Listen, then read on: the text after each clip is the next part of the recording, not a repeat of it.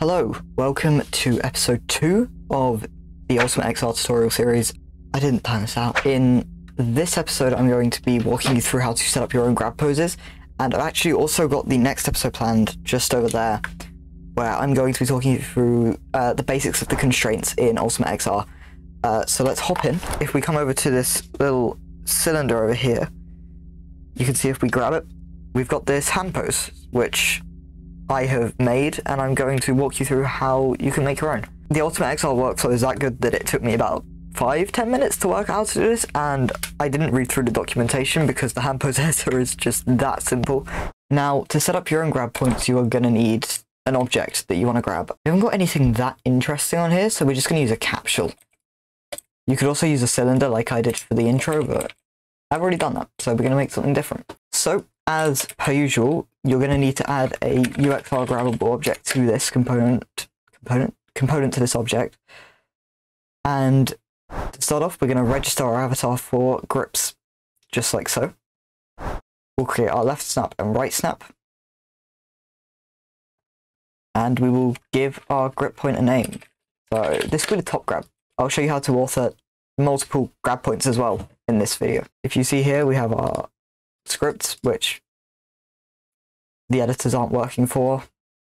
Not sure what's going on there, but we'll just ignore it for now. And to access the hand pose thing, you're going to want to go up to Tools, Ultimate XR, Hand Pose Editor. And here is how it looks. You can see at the top here we have our avatar settings. On the side we have some presets. Here is where we will define our new pose.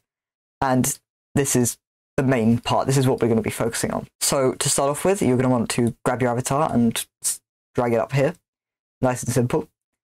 And here you can see all of the poses for all of the different poses. But if we come over to our character here, you can see this is the default pose. But if we switch to, I don't know, demo machine gun front, you can see it switches to that. Grab thumb, you can see it switches to that, etc. So we are going to start by creating a new pose. So just create new pose. And you can save this wherever. I'm just saving it in my assets. And I will call this capsule grab. And there we go. Now, as you can see, we've got all these new little things to play with. And you can mess about with this. That's the left hand. You can just click and drag and it will move the fingers. So this is the tip and this is the base. You can also change the rough rotation. Now, you can just sit there and edit it there, but I find my favorite way to edit this is to come over to our capsule object and click on either our left or right grab, which isn't showing anything. Oh, that explains why. Click on the grip pose, and you're going to want to select your new pose first. So that is, yeah, here we go, up at the top, capsule grab. There we go, now our hands are here. Now if we click on our left grab or our right grab, we'll start with right because it's already facing roughly the right way. We can move it to where we would want it to start with. So there you go. And then we can come over here and start playing with the fingers to make the pose. So if we come over to this index finger here, I can tell that I want the base to be moved in a bit. You'll probably want to hold right click and use your scroll wheel to lower your speed while doing this. I feel that's probably alright for now. The thumb needs to come back a bit, in my opinion, and then needs to go inwards, just like so. What we do is going back further and then being a bit more relaxed. There we go. We'll do the same for the middle finger here. Change the rotation a bit. Same for the ring. And finally the pinky finger. Overestimate that one a bit. And there we go, you can see it kind of looks like it's grabbing the capsule. Now, to quickly copy this pose over to the left hand, you're just going to want to click copy right to left, or if you did the left hand first, left to right. And if we now click on the left grab, you can see we have the pose. I believe mirror front back. Yep, there we go. And then just move this to where it looks right. And you can just click on the capsule at the top here to make sure that both look okay. Just like so, and looking good to me. Now you can just close this. That's all good now. And we should be good to head into the game. We're going to add a rigid body really quickly. I'm going to set it to kinematic so it just kind of floats when we first grab it. You don't have to do that, it's up to you. There we go. And we can just head into the game. Here we are. You can see our capsule is just floating over here. And if we just grab it, our new pose is here. Now, this is the top grab, and we're going to quickly run through how to add multiple grab points so that you can also grab the bottom and the side. Now, to add multiple grab points, you're going to want to come down to the grab points, and here you'll find additional grab points. You can just click the plus, and this will add a completely new grab point. We'll add grab bottom, and we'll create our left snap and right snap for this. So you can see grab bottom just like that. For the grab pose, we can use the exact same grab. That's the same grab. We'll want the capsule grab. And we'll come down to, did I forget something?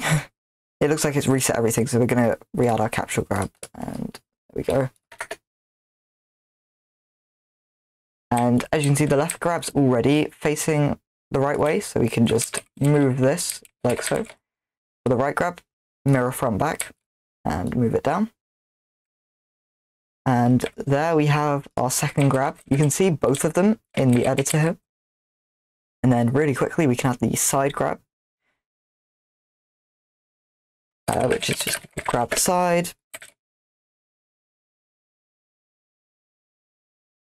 For this one, actually not sure what we're going to use, so I'm just going to use grab, see if that works at all.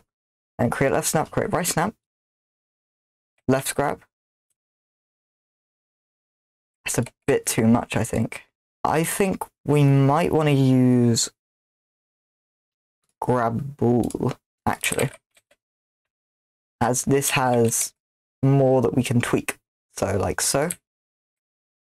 It doesn't have to look too good for this one, we're just messing about testing things. So it doesn't matter if like the thumb isn't actually grabbing it properly. If you wanted, you could make your own new grab point for this side one, but again, I'm just trying to speed through this, make sure you understand how it works.